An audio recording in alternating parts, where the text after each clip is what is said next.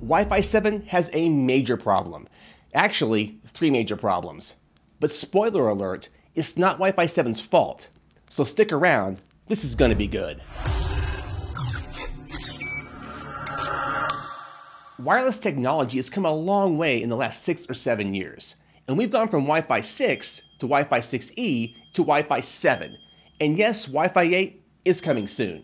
But while all these new technologies sound great, there is a major problem with Wi-Fi 7. So we're going to discuss those problems and the solutions. Wi-Fi 7, also known as IEEE 802.11be, is the newest wireless standard. Wi-Fi 7's key features are 46 gigabits per second theoretical data rates, 320 megahertz channel bandwidths, 4096 QAM, and MLO, multi-link operation. And Wi-Fi 7 supports tri-band operation using the 2.4, the 5, and the 6 gigahertz bands. It also utilizes advanced technologies like OFDMA and MU-MIMO to optimize performance. And all these specifications sound great, but there are some major problems here. You see, Wi-Fi 7 and Wi-Fi 6E share one common feature, and that's the 6 gigahertz band. This band has higher speeds and lower latency than the 2.4 and the 5 gigahertz bands. And on paper, this does sound great, but in reality, there are three major problems with this new band. The first problem is probably the biggest issue, and that's connecting to this new band. What these router companies will not tell you is that most, if not all, your devices will not connect to the faster band. If your smartphones, TVs, laptops, tablets, gaming consoles, and IoT devices are over 3 years old, then you will not be able to connect to this band.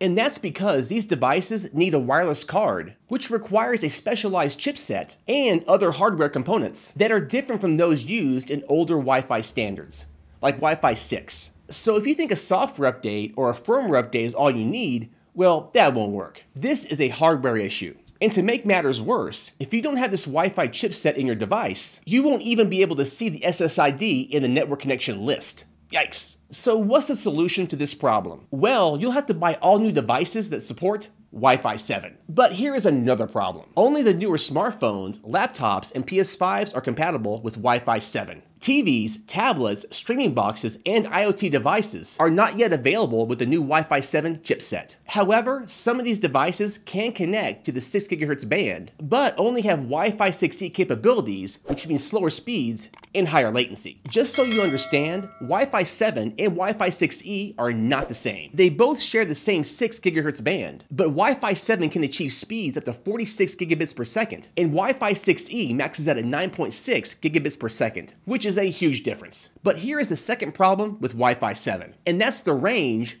of the 6 gigahertz band. Even if you are able to connect to the brand new 6 gigahertz band, you'll need to be very close to the router. In my testing, I found 50 feet to be the max distance, and that's with direct line of sight to the router, which means no walls. Just to be clear, this new band does not go through floors or walls without suffering major interference or complete signal loss. So what's the solution? Make sure your router is in the middle of the home and stay close to it with a direct line of sight. However, this is probably not feasible for most homes, and it all depends upon your network setup. And that brings us to the third problem of Wi-Fi 7.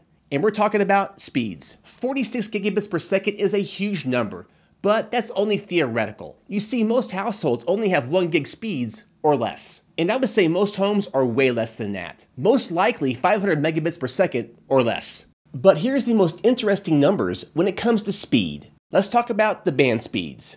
The 2.4 gigahertz band has a max speed of 100 megabits per second.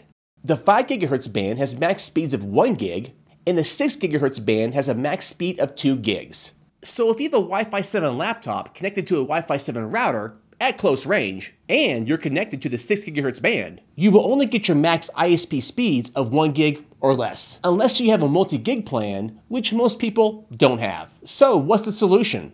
Upgrade your ISP plan to a multi-gig plan like 2 gig or 3 gig. However, that's not usually an option, and that can be rather expensive. So what's the bottom line? If you have no plans on upgrading your devices or your ISP plan to a multi-gig plan, then you should avoid buying a Wi-Fi 7 or even a Wi-Fi 6E router because it won't make any difference. However, if you plan on buying new devices and upgrading your ISP plan to a multi-gig plan, then buying a Wi-Fi 7 or Wi-Fi 6E router makes sense. Because in my opinion, it's always good to future-proof your home network.